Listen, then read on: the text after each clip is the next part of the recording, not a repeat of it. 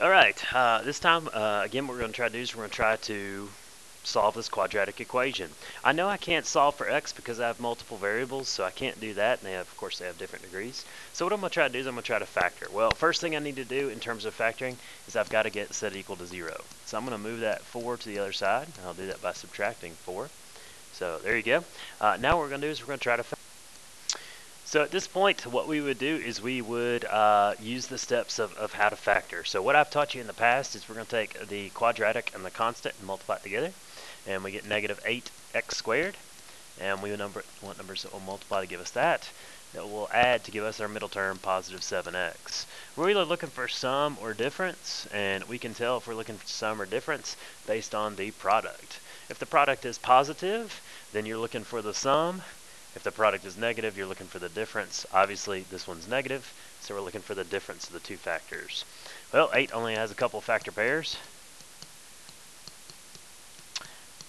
The difference of these is 7. The difference of those is 2. Obviously, looking for a difference of 7. Because it's a positive 7 and our product is negative, we know these two have to have different signs. And it's a positive 7, so the larger one has to have the same sign. So those are our two numbers that we're going to come over here and replace in our quadratic. Whoops, forgot my x.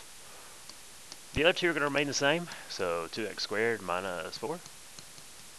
And then now what we can do is we can factor by grouping. So when you factor out your common factor here of x, you get 2x minus 1. I'm going to factor something out of this to make it look identical to that. I think that something's a positive 4. Remembering that when you factor a trinomial like this, your answer is going to be a binomial times a binomial. So we have one more step to go. We're going to factor out our common factor of 2x minus 1 and group together our coefficients. So that actually should all be review. And now the new part in solving quadratics is we're going to set each of these equal to 0 and solve.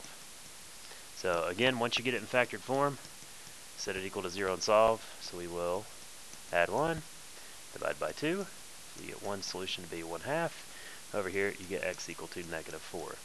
Again, it is a quadratic. We should get two solutions, and we found those two solutions by factoring.